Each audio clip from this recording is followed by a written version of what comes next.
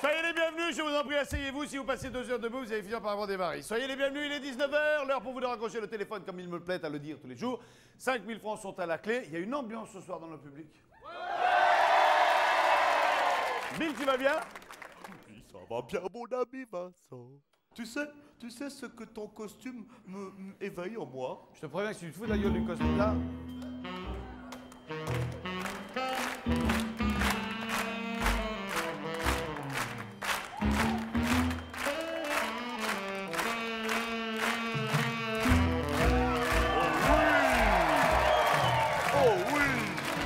Allez, on commence tout de suite notre premier deal et on va accueillir Lila pour le premier deal. Lila.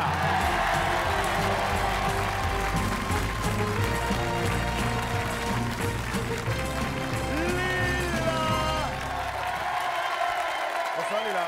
Ça va bien? Lila, Bill, Lila. Bonjour Bill. Ça va? Ça va? T'es contracté? Oui, je m'appelle. Vous êtes venu avec quelques amis?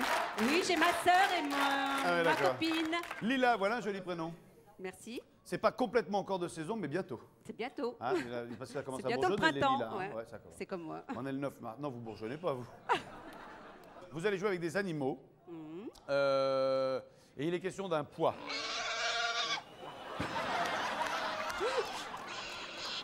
Il me plaît souvent à traiter certaines personnes de grosses truies violettes. Là, on est à 2 doigts de la truie. Et d'ailleurs, je vais faire un fameux jeu de mots. On verra. Voici les animaux du Bigdil.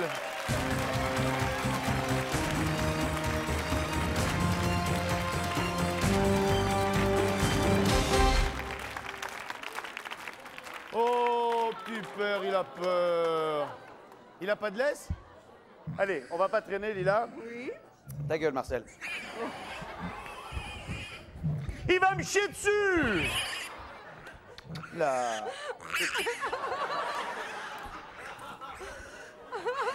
Là, voilà. Ah, pas peur. Voilà. Ça glisse, hein? Bah oui, il est tout petit, c'est un bébé. C'est un bébé, voilà. Voilà, allez. Voilà. On a le cochonnet, Voilà. on joue aux boules. Voilà. Non mais mets-toi de l'autre côté, mets-toi de l'autre côté, mets-toi de l'autre côté, là. Mets-toi de l'autre côté, parce qu'il a peur avec le... Voilà, laisse-le par terre, voilà. Voilà.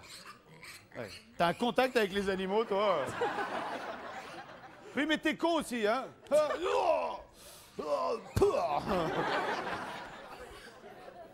Voilà. Assomme-le! Bon, allez, rapidement. Il faut découvrir le poids de chacun des animaux. Vous avez chaque fois 2 possibilités. Chaque fois que vous avez la bonne possibilité... Normalement, avant la fin de l'émission, le Saint-Bernard a becté le porc. Hein. Alors, chaque fois que vous découvrez le bon poids, Bill vous offrira la somme de... 2000 francs. Ok, 2000 francs. D'accord? Nous avons un Saint-Bernard prénommé Bébert. Pèse-t-il, selon vous, 45 kilos ou 70 kilos? Vers 70. Vous dites 70 kilos. Regardons le passeport de Bébert. Merci, Jimmy. C'est 70 kilos, c'est une belle réponse. Merci, Jimmy. 2000 francs. Lila, c'est quoi comme lapin, ça, Bunny? Ça... Je peux le porter? C'est un lapin géant des Flandres. Ah non, vous n'avez pas le droit. Hein. Eh, On n'a pas le droit. Devinez à l'œil. c'est-à-dire qu'au début, tu as ça pour apprendre la moto. 7 kilos. Alors, nous avons 7 kilos ou 12 kilos? Vous dites 7 kilos. 7 kilos, c'est votre dernier prix. Regardons, 7 kilos, c'est 7 kilos. 4000 francs. Allez, le chat. C'est un angora. Le chat. Fritz, 6 kilos. 6 kilos. 6 ou 4? 6. C'est vous qui voyez. On s'arrête là. 6. 6. C'était 6 kilos, oui. Oh, ça suffit maintenant. Bien. Elle me ruine. Il est beaucoup plus sympa que la grosse truie violette. Hein.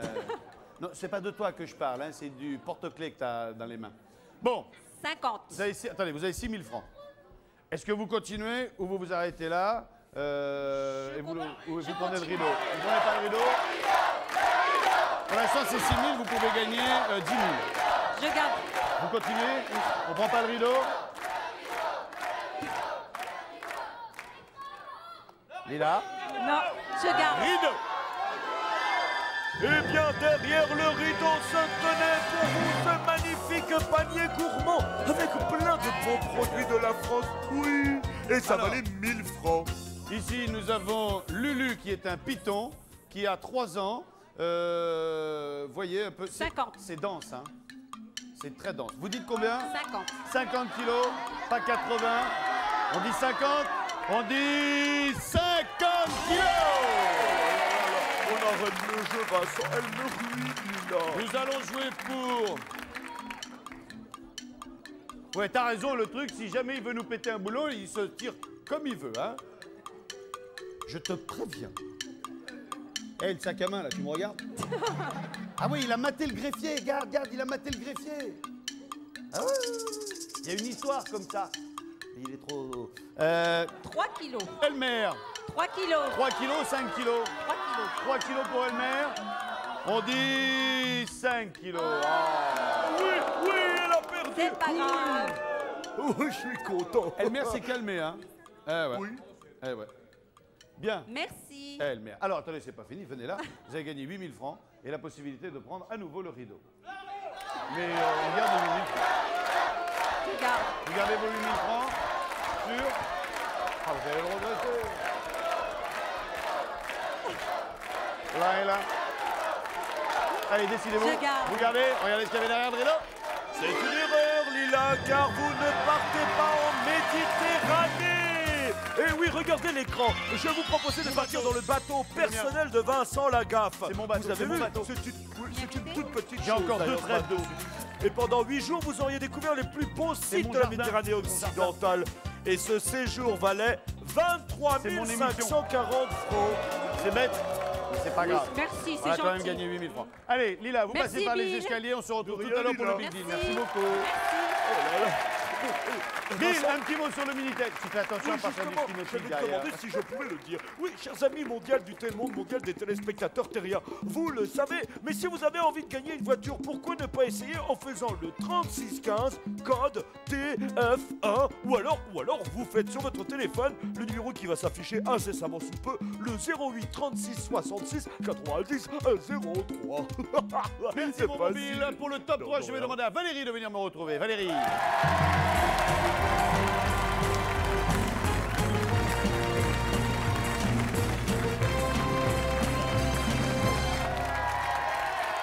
Bonsoir Vincent. Ça va Valérie? Ça va. Bill, Valérie, Valérie, Bill. Bonjour Bill. Je Valérie, vous serre pas je les mains suis parce charmé, que c'est lui. j'ai les mains qui sentent le cochon. Ça déconne, Rarba. Vous nous arrivez d'où, Valérie? De Rochefort, Charente-Maritime. Fort bien. J'aime les gens des Charente-Maritime. Oui. Et quelle est votre activité professionnelle? Je suis fleuriste. J'aime les fleuristes. Vous avez des enfants? Oui, une fille. Elle est là? Oui, là, dans le public. Ok, mignonne. Salut, ma belle. Comment elle s'appelle? Salut, Émilie. Je te fais plein de bisous. Vous aimez chanter? Oui. C'est vrai? Oui. Vous chantez dans le magasin quand il n'y a personne ou même quand il y a du monde? Oui, ça m'arrive. C'est vrai? Vous chantez quoi plus généralement? Surtout de la chanson française. Tout à fait, la variété française. Oui. Vous voulez qu'on en entonne une? On peut. Laquelle entonnons-nous? Fontenay aux roses Oh! de Maxime Forestier. Vous êtes si jolie quand vous passez le soir à l'angle de ma rue. Parfumées et fleuries avec un ruban noir, toutes de bleu vêtues. Quand je vous vois passer, j'imagine parfois des choses insensées. Des rendez-vous secrets, au fond d'un jardin froid, des serments murmurés. Dimanche sera gris, je ne vous verrai pas avant lundi soir. On va pas la faire en entier, bravo. Voilà, c'est pour ça que je savais pas. Vous connaissez Ramucho? Oui, Je vous d'accord. propose d'accueillir l'ami Ramucho. Oh, esprit de bête.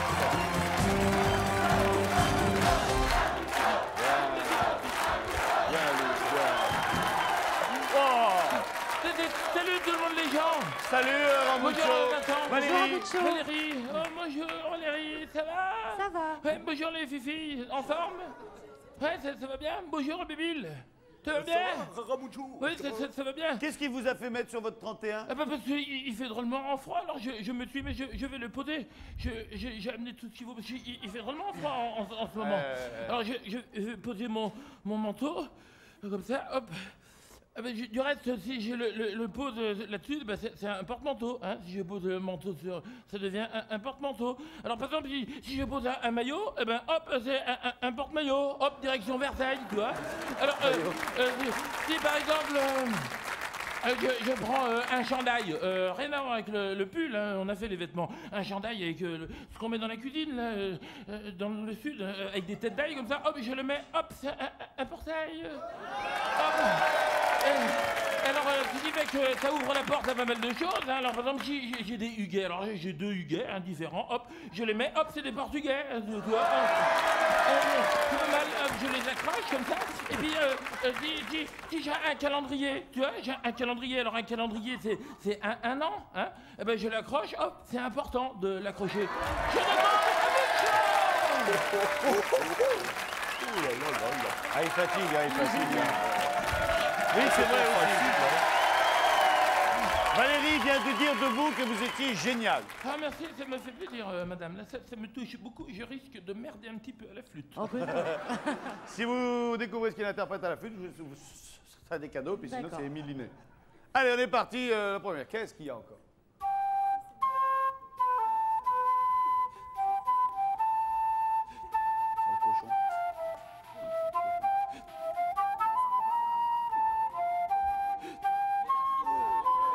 Merci patron. Merci patron. Merci patron. C'est une excellente réponse et en plus elle a été née avant le gong. 5 accordés. Quel cadeau allez-vous prendre? Ne prenez pas le rouge parce que Jemila a les mains qui sentent un peu le Saint-Bernard. Hein. C'est vrai? À sa dope de chez Chadob. Hein. Bon, je prends le rouge quand même. Le rouge. Allez, Jam. Joli. C'est la boîte à clés. Oh là là, c'est la boîte à clés avec son contenu mystérieux. Qu'y a-t-il dans la boîte à clés? Mystère et boule de bille. Si dans la boîte à clés, c'est une clé de voiture et que dans la voiture, il y a des poils de chien, ce sera les poils du Saint-Bernard. D'accord. On a fait un autre? Qu'est-ce que je dois jouer déjà? Un deuxième morceau. Allez, c'est ça.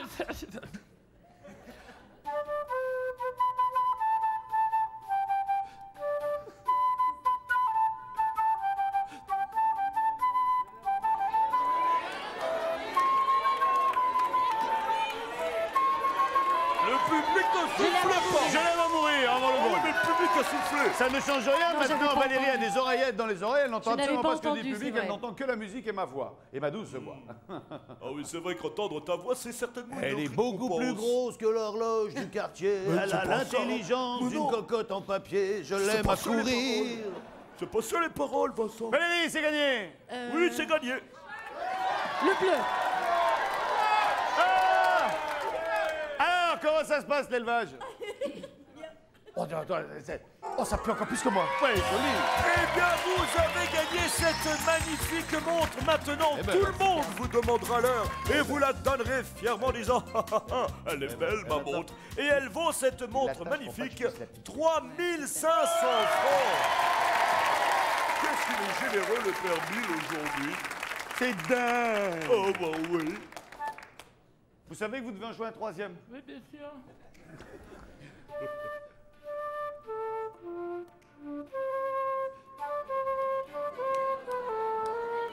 Je t'aime, tu vois. Mais tu ne le sais pas. Je t'aime, toi. Plus fort de jour en jour. Je t'aime, tu vois.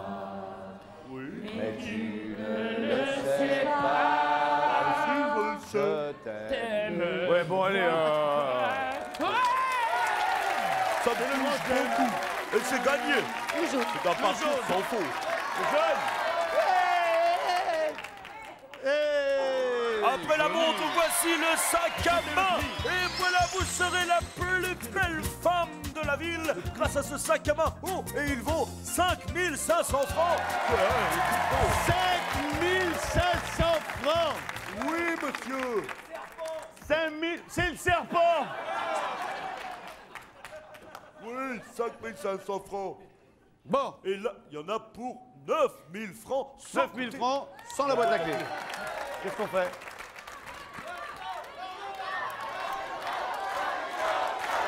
suis joueuse, je prends le rideau. Prenez le rideau. Prenez pas la boîte à clés. Non. Venez Valérie. Regardez ce qu'il y a derrière le rideau. Derrière le rideau, il y avait cette magnifique statuette et vous avez décidé de sacrifier 9000 francs pour 499 francs. Oui, super, vous adorez ça, mais elle va bien vous aimer, la statuette aussi. Et moi, je vous adore. Combien vaut la statue? 499 francs. Oui, bon, ça va, hein, 500 balles. Bon, Valérie, on se retrouve tout à l'heure pour le Big Deal. D'accord. La situation est désespérée, mais pas perdue. C'est pas grave. À tout à l'heure, Valérie. Faites attention, vous descendez l'antenne, hein, avant de... Salut, Ramucho. Oui, c'est le Vincent. À bientôt, hein. À bientôt. Salut, ça a été un plaisir. Hein. Super, hein. Porte-manteau. Je vais demander à Sylvie et Stéphane de venir me retrouver sur le plateau, car il est question de goût.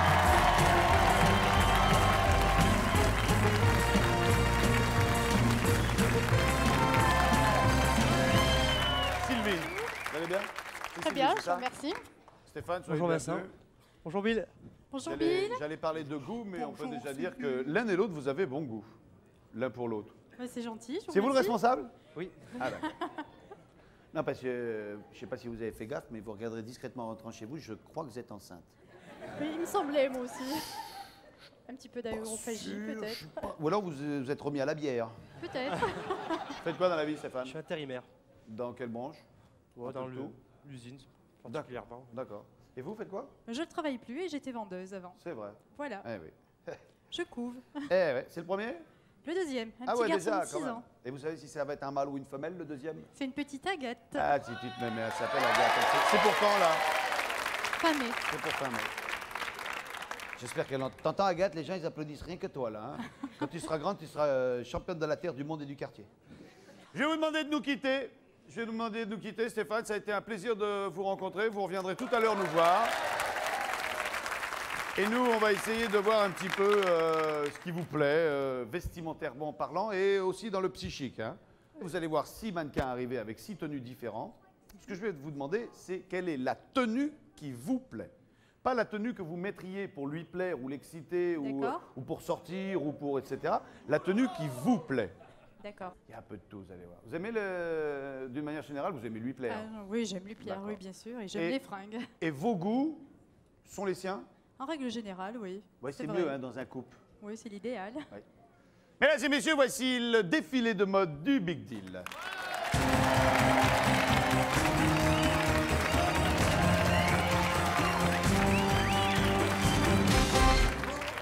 Alors, à partir de maintenant, je vais vous demander de ne plus dire un mot, car Stéphane, votre époux, pourrait vous entendre. Nous avons une tenue que l'on appellera Baba Cool. Hein? On a une tenue surfeuse. On a une tenue que ça s'appelle grimper au rideau. C'est clair. Nous avons une tenue que l'on appellera soumission. C'est pas du tout à caractère sexuel ce jeu, hein, pas du tout. Nous aurons la tenue, je vous mets un petit coup sur le pare-brise, la tenue chantier et la tenue classique, élégante, avec un soupçon quand même de genre... D'accord? Alors regardez bien, et sans me le dire, vous allez venir ensuite ici, là, et vous écrirez la tenue qui vous plaît le plus. Voilà, ok?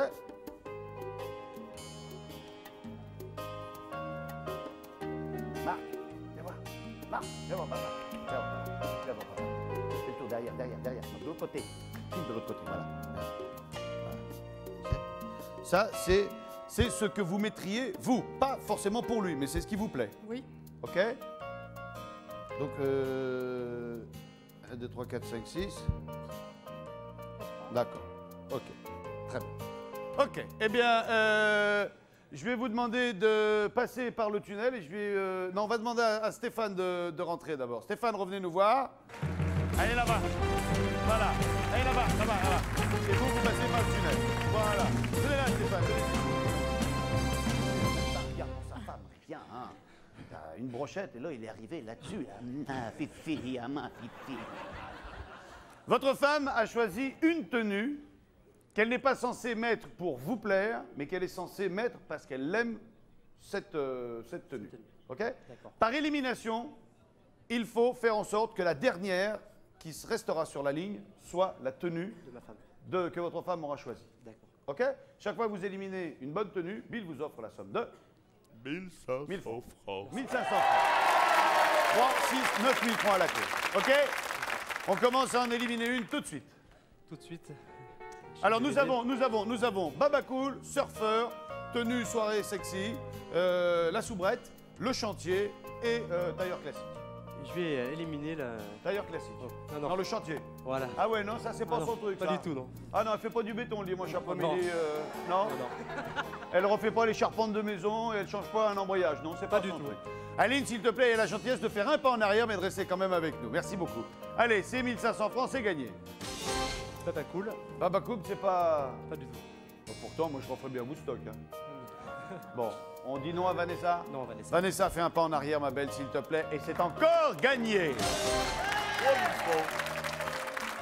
Elle est sportive? Pas du tout. Pas sportive du tout. Pas du tout.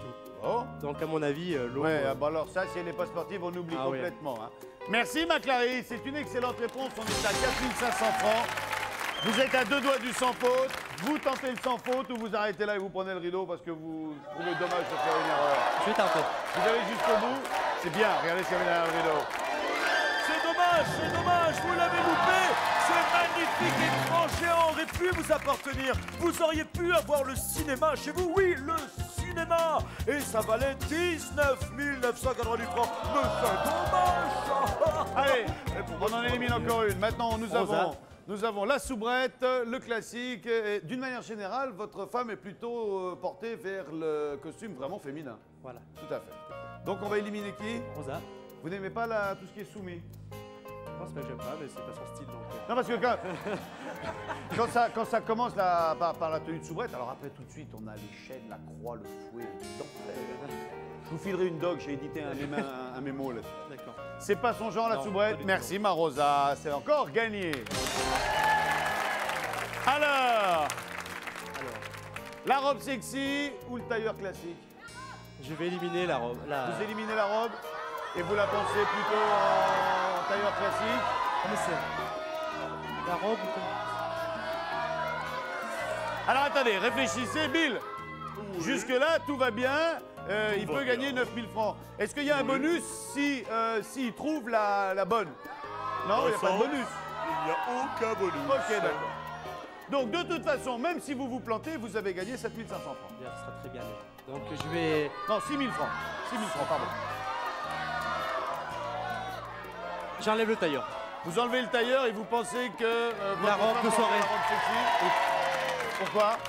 Parce que je viens de me penser qu'elle aimait bien ça, et c'est vrai que... Elle est souvent habillée en tailleur, c'est vrai, mais en soirée, elle aime bien mettre sa petite C'est-à-dire robe. qu'en ce moment, la robe, Ouais. c'est pas facile à porter Voilà, non plus. exactement. Hein, parce qu'il y a toujours quelqu'un qui va la croiser qui va dire vas-y, passe, passe, passe, passe.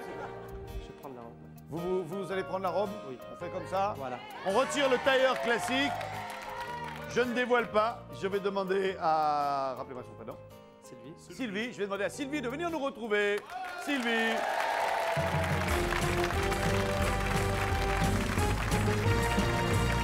Sylvie, venez là. Sylvie a écrit sur ce papier ce qu'elle aurait aimé porter. Est-ce que ça correspond à ce que vous aviez choisi?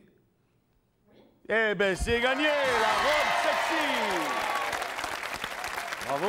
Venez là, venez avec nous. Bien. Moi, j'aurais tout pris, moi. Moi, j'aurais passé le permis de transport en commun, j'aurais tout emmené à Deauville, moi. Oh là. 9000 francs à remettre en jeu. On garde. Vous les gardez? Sûr? Agathe, il les garde. Regardez s'il y avait derrière le rideau. Mais non, il fallait rejouer. Comment allez-vous faire maintenant pour mettre des chaussures sans ce magnifique chausse-pied d'une valeur de 9 francs? Hein? Eh ben, les deux... Ah non, il y avait... Ouais, vous avez raté l'écran géant. Bon, bah, c'est pas grave. Vous pouvez monter les escaliers ou vous préférez pas? On va y arriver. Non, vraiment, hein, sinon vous Non, passez y a par pas de le... problème. Ok, on se retrouve Merci. tout à l'heure pour le Bigdil. Tout à Merci l'heure. beaucoup. Merci, mesdemoiselles, de votre élégance. Je vous propose de jouer avec Bill et c'est Thierry qui s'y colle. Thierry pour Bill.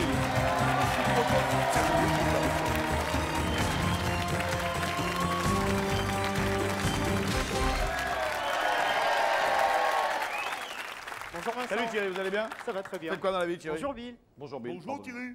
Vous faites quoi dans la vie? Je travaille au service des eaux.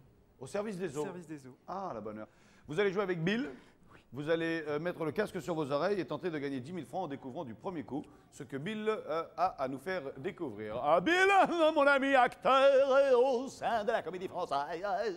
Mais comment as-tu deviné qui j'étais? Pourtant, longtemps j'ai essayé de te le cacher. Cessons cela. Il faut découvrir aujourd'hui, ami, compagnon. Il faut découvrir, bon, je sais que tu vas m'embêter, alors un objet ou un animal, comme ça on est tranquille. Oui, et puis c'est vachement commun, un objet et un animal. Non, non, un objet ou un animal. Ah, c'est le nom qu'on cherche Voilà. peut désigner un objet comme un animal. Voilà, Ok, que t'es fort. d'accord. T'es le Ok. meilleur. D'accord. T'es comme ça. Comme par exemple, une baleine, c'est l'animal, et puis c'est tout. Voilà. Et puis, On a eu le loup t'as comme ça, on a eu le loup. Oui. On avait un loup, Oui. le loup qui est... Et puis le loup pour aller chercher les araignées. Hein? Voilà. Allez, premier indice, on cherche un objet, un animal. Et le voilà. Toujours aussi. Alors, je suis une partie d'un navire. Oui, J'ai trouvé! Il est joli, toi. La belle. Oui, alors donnez-moi l'animal qui s'appelle la proue. La proue. La proue, il a dit la proue. Oui, il a dit la proue! Oh là là, il a dit la proue. Il a dit la proue. Oui. Il a... Oh, c'est trop fort. Mais c'est pas ça. Viens, viens. Allez. Viens, viens. Je suis là. Deuxième indice. À marée basse, on me ramasse dans le sable. Oh, j'ai envie, très beau. Oh, j'ai envie de t'embrasser. Oui. Attention le gong.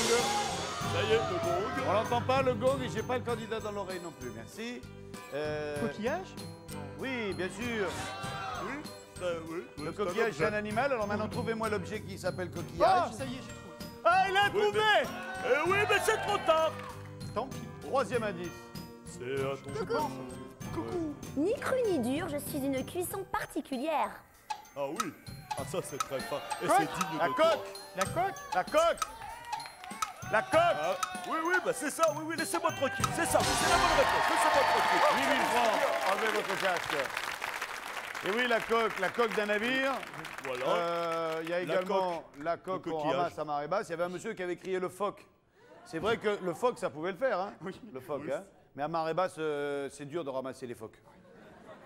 On Ou alors, il faut dans un le grand sable. panier, hein? Puis ça bouge et tout, c'est le bordel. Puis après, bébé, elle fait la gueule et tout. Non, non. Laissez les phoques, laissez les phoques.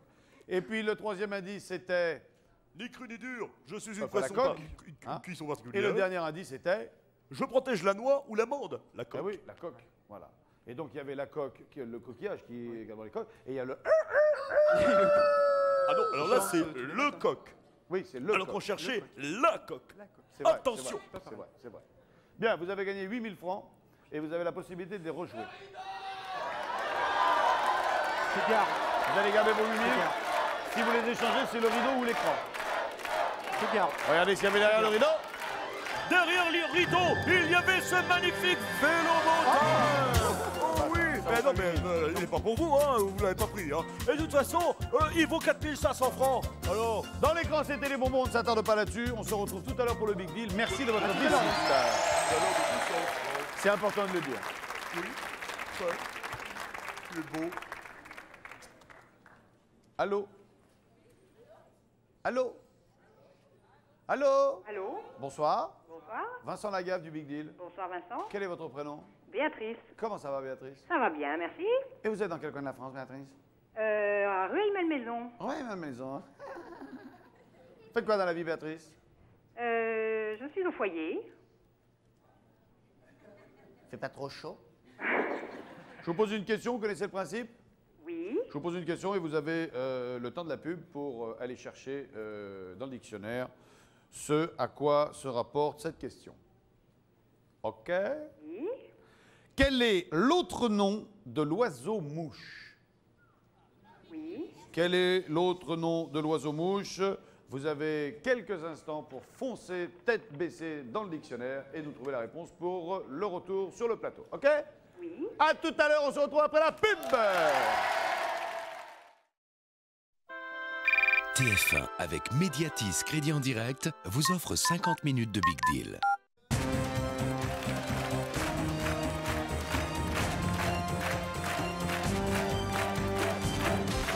Sur le plateau du Big Deal, sans perdre perdre de temps, nous sommes avec Béatrice au téléphone. Oui. Oui, Béatrice. Oui. Il fait terriblement froid. Béatrice, avez-vous trouvé l'autre nom de l'oiseau-mouche? Le colibri. Oui, c'est gagné 5 000 francs, bravo Béatrice. Béatrice, vous gardez vos 5 000 francs, vous les échangez contre le rideau? Je les garde. Oui, comme ça on gagne du temps, c'est gentil à vous, merci de nous épargner de choper la crève. Regardez, écoutez s'il y avait derrière le rideau, Béatrice. Prenons notre temps et découvrons ensemble ce à quoi vous avez échappé, oui. Allons-y doucement, moi j'ai bien chaud. Et vous avez perdu cette télévision 16 neuvième de 9 990 francs. Bon, Béatrice, c'est pas grave, hein. Non, c'est pas grave. Je vous souhaite une excellente soirée et à très bientôt. Merci bien. Pour notre dernier deal, mesdames et messieurs, il est déjà installé, il est déjà attaché. On va pas perdre de temps, c'est notre ami Frédéric, pardon.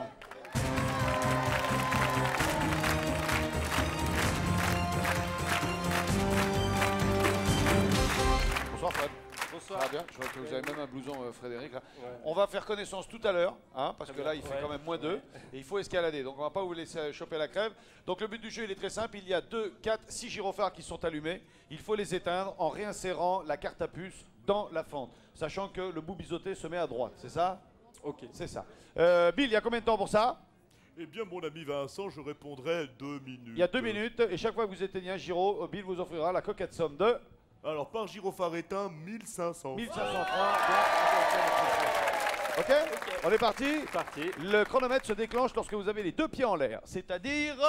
Maintenant, c'est parti. Allez, en piste. Ça, c'est super parce que je vais pouvoir le suivre de près.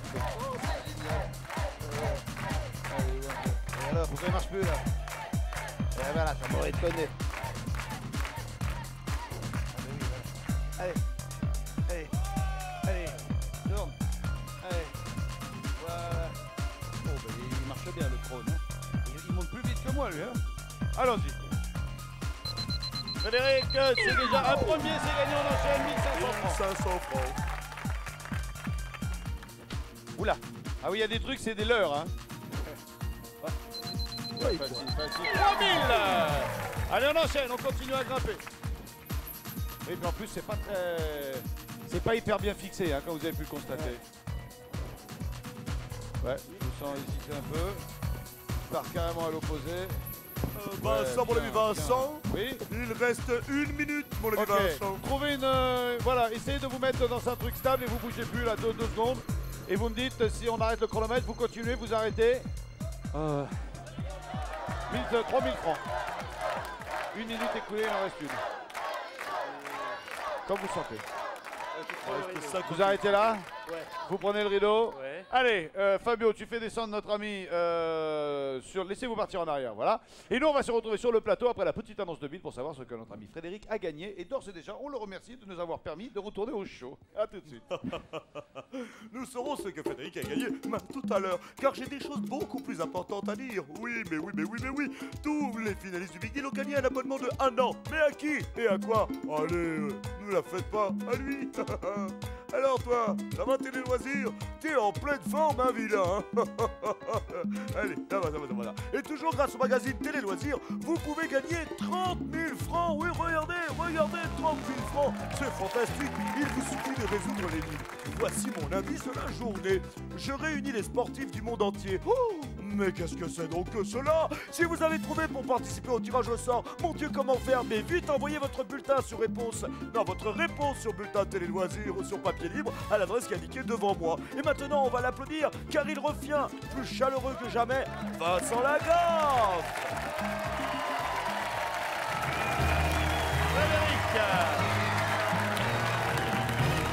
Frédéric, Bill. Je vais vous demander de vous mettre ici. Bonsoir Frédéric, c'est moi Bill. Donc, vous faites de la varap? J'en fais un peu, ouais, tout à fait. À titre tout à fait de loisir. Voilà. D'accord. Vous nous arrivez d'où? De Paris. Très bien. Vous avez gagné 6 000 francs et vous avez décidé d'arrêter et de prendre ce qu'il y avait derrière le rideau. Donc, voilà ce que vous avez gagné. Eh bien, vous avez remis en jeu cette somme pour ce magnifique ordinateur avec la photo de ma maman d'ailleurs dessus. Un ordinateur multimédia qui est axé sur Internet, ça c'est génial. Avec en plus une imprimante, ça c'est super d'enfer, chouette cœur. Oh là là là là, c'est trop fort. Et il y en a pour 13 121 francs. Merci Bill. Merci. Frédéric, vous n'êtes pas ici, voici le Bigdil. Oh, et c'est que je préfère, le Bigdil présenté par l'extraordinaire Vincent Lagaf, avec en première position Frédéric, avec son ordinateur multimédia. Eh bien, il a 13 300 francs quand même. Deuxième position, Sylvie et Stéphane avec 9 000 francs. Ah oui, le goût du mari. Troisième position, Lila, le bon poids bonnet lui a rapporté 8 000 francs. Quatrième position, Thierry avec 8 000 francs. Donc nous avons un troisième ex-aequo. Et cinquième, Valérie avec 499 francs. Ex-aequo. Vous avez gagné un très bel ordinateur. Oui. Qu'allez-vous en faire? Vous faites ce que vous voulez. Le but du jeu dans cette émission, c'est de gagner le plus gros pour avoir la première place, pour être le premier à choisir. Je vais tenter la voiture. Qui aurait aimé gagner un ordinateur? Et qui aurait préféré gagner une voiture? Pourquoi vous faites où?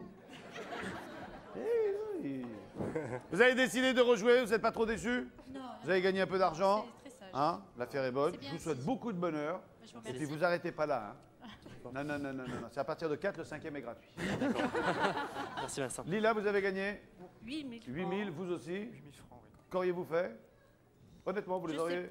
Je sais pas, j'aurais peut-être tenté. Vous auriez certainement tenté. Vous auriez Mais tenté. je vous remercie. Mais c'est moi qui vous remercie de venir nous rendre visite. Vous auriez rejoué, vous? Non, j'aurais gardé. C'est vrai? Oui. D'accord. Oui. C'est pas grave. C'est un plaisir de venir quand même. Ça nous a fait plaisir de vous recevoir. Faites mes... Vous êtes où en Charente, vous m'avez dit? À Rochefort-sur-Mer. À Rochefort. Faites mes amitiés aux habitants de Rochefort qui s'appellent les... Rochefortais. Voilà, ceux de là-bas.